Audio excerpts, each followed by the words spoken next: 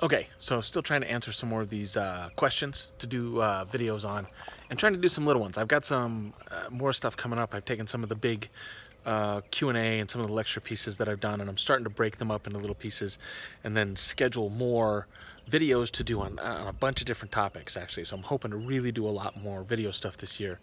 But I want to answer some questions on these short videos that I can just post on Instagram and social media and get out there. And one of the questions that somebody came back and asked me about, and I'll tag his name when I post this, was what does it mean? What does being heathen mean to you? And well, if you've watched any of my videos, you will know that being heathen to me is complicated and in-depth and means a whole bunch of shit. But how do I put that into a smaller chunk? And so for me, I think one of the biggest things is being heathen is really all about how you behave. So it's about the worldview.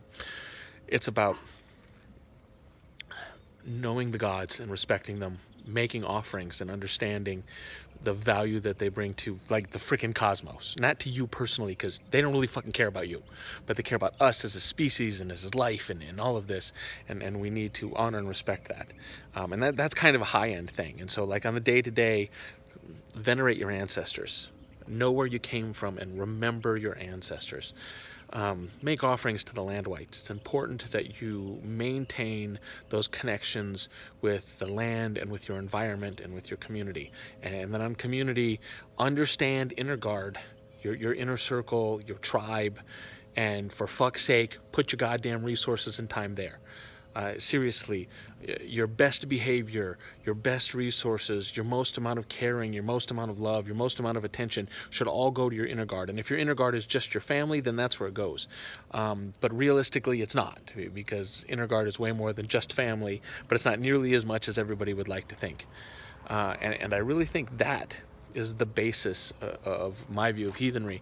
And for those people who have read it, I wrote a poem called My Name Is Not My Own. Well, the poem's called My Blood Is Not My Own, but it starts with My Name Is Not My Own.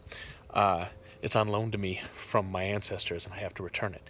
And there's a whole set of stanzas, but that kind of encompasses all of what heathenry means to me. You know, I started out with, anyways, everything that my ancestors gave to me, from my blood to my luck to my weird to my name.